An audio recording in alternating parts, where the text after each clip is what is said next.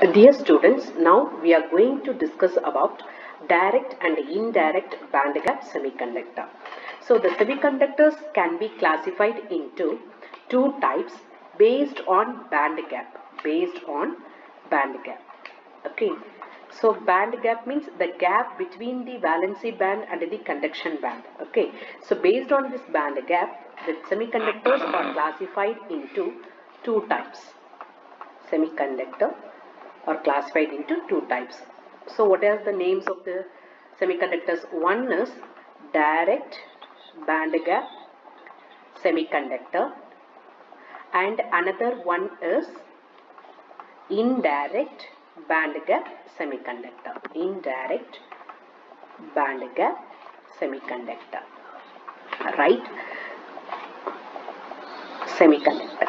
So to understand this topic, now I am going to explain the energy momentum graph. Okay, I am going to take the help of energy momentum graph. So the electron and holes in a semiconductor have energy and momentum. Okay, energy and momentum. So in quantum mechanics topic, okay, we have already discussed the energy of the particle will be related to the momentum. Okay, so k square is equal to 2me divided by h square. So by seeing this, the energy and the momentum, the momentum depends upon the energy. So now I am going to draw the graph here. So energy will be present in the y-axis and the momentum will be there in the x-axis. Okay, so now the lower curve is called the valency band. The lower curve is the valency band. The upper curve is the conduction band. Upper curve is the conduction band. As we know well, the valency band is the lower energy and the conduction band is the upper energy. So in this case of direct band gap semiconductor, now you see here the electrons will be present and here the holes will be present.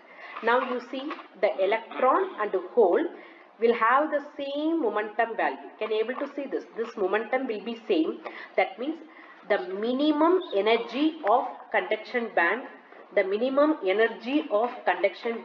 is equal to the maximum energy of hole in the valency band. Okay, the minimum energy of electron in the conduction band is equal to the maximum energy of hole in the valency band. Now listen, the minimum energy, this is the minimum energy of electron in the conduction band is equal to the maximum energy of hole in the valency band. Maximum energy of the hole in the valency band, both are having the same momentum value.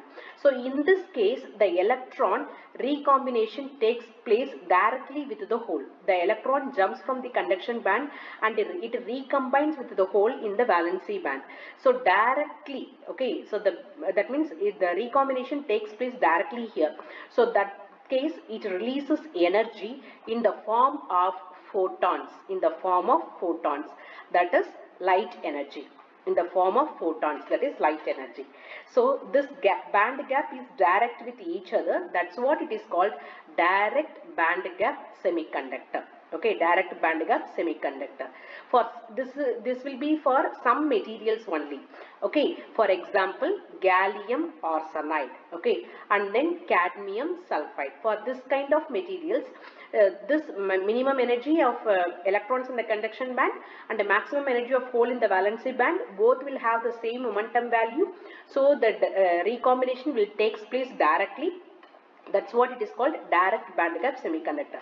But when we come to the indirect band gap semiconductor, what will happen? You see this diagram. So this is momentum and here energy. Okay. So the lower curve will be valency band. The upper curve will be conduction band. So this is conduction band and this is valency band. Here holes are there. In conduction valency band holes, in conduction band the electrons will be there. Okay. Now by seeing the diagram itself we can understand very clearly. This holes in the valency band are having very less momentum and the electrons in the conduction band are having high momentum value. This is high momentum and this is less momentum value. So here how this recombination takes place, actually during recombination electron should lose momentum. Okay, it has to lose momentum, it has to reach this hole.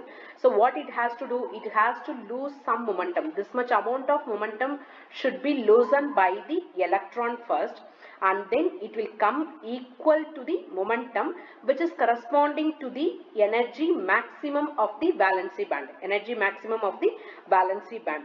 So now what happens to conserve this momentum? To conserve this momentum, it emits the energy, that is phonons. To conserve the momentum, it emits energy, that is thermal lattice vibration. So phonon is created in this case. So the band gap is not direct. Okay, the band gap is not direct. So the electron in the conduction band has to lose certain momentum to reach the maximum energy of the valency band. Okay, that's what here the momentum is conserved by the generation of phonons, that is heat. So we have to remember this. So the recombination does not take place directly, by means of this indirect recombination, that is through traps. That is through traps. Okay, so that is the reason these semiconductors are named it as indirect band gap semiconductors. Okay, so the example for indirect band gap semiconductors are germanium and silicon. Germanium and silicon. Okay, so here direct band gap examples are gallium arsenide, okay, cadmium sulfide, etc. So that means I explained this differentiation between the direct band gap and the indirect band gap through this EK curve. What is the name of the curve? EK curve. So E is the energy, K is the momentum. So by using the EK curve, I explained the semiconductors. But now let us see the differentiation between them. Okay, so let us go to the next page. Now here direct band gap semiconductor,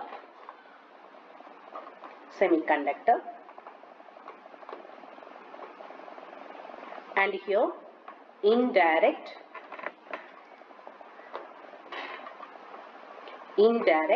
band gap semiconductor. Okay, so that means direct band gap semiconductors are made up of compounds. Okay, are made up of compounds. So the compounds from the combination will be second and sixth group elements. Second and sixth group elements. If you see in the periodic table, for example, in second group cadmium, in sixth group sulfide. So the combination cadmium sulfide. Okay, this is the combination of two elements. Okay, this is one combination. Okay, the next combination will be third group and fifth group element. Third group and fifth group element. Example is in third group, if you consider gallium, okay, in fifth group arsenide. So gallium arsenide, okay, or otherwise gallium phosphide, like that. Okay, so the direct band gap semiconductors are made up of compounds. Okay, it may be either the combination of second and sixth or third and fifth. That's what the direct band gap semiconductors are also known as compound semiconductors. Are also known as compound semiconductors. Right? But this indirect band gap semiconductors are made up of elements, a single element only. Okay, so that is mainly of fourth group element in the periodic table. Fourth group element in the periodic table.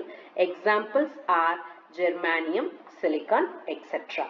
Okay, germanium, silicon, etc. So it is made up of single element. That's what indirect band gap semiconductors are also known as elemental semiconductor.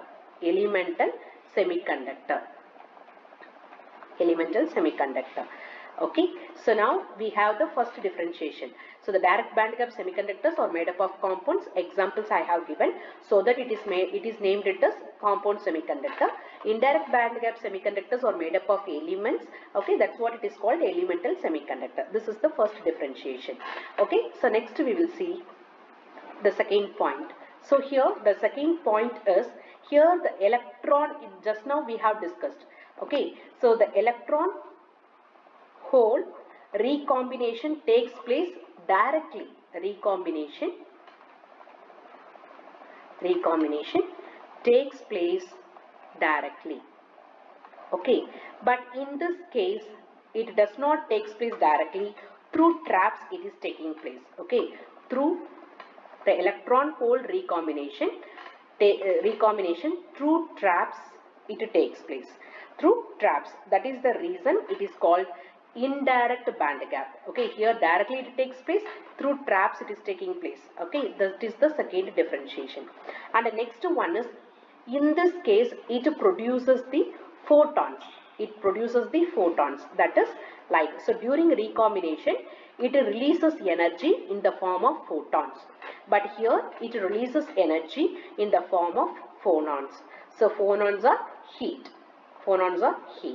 Okay, and then here the lifetime of charge carrier is less. Directly it meets, right? So the lifetime of charge carrier is less due to direct recombination. Okay, but in the another case, the lifetime of the charge carrier is more. Why? Because through traps only it is taking place. So the lifetime of charge carrier is more due to the indirect recombination. Okay, and then this type of semiconductors are used for making LEDs, laser diodes, etc. And LED means light emitting diode. The diode is going to produce the light. Okay, so which is related to the photon. That's what. So this type of diodes are used for making LEDs and laser diodes, etc. And it is producing the heat. Okay, so this type of semiconductors are used for the manufacture of diodes and transistors,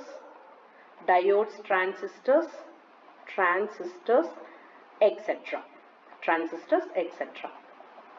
Diodes, transistors, etc. Okay, so these are the difference between direct and indirect band gap semiconductor. So I explained first with the help of EK diagram.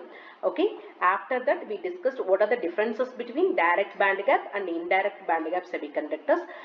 Along with that I have given the example for that. So here gallium arsenide and cadmium sulfide, and here germanium and silicon. It is made up of single element. Okay, that's what it is called, elemental semiconductor. Here you see this is the combination of elements. That's what it is called, compound semiconductor.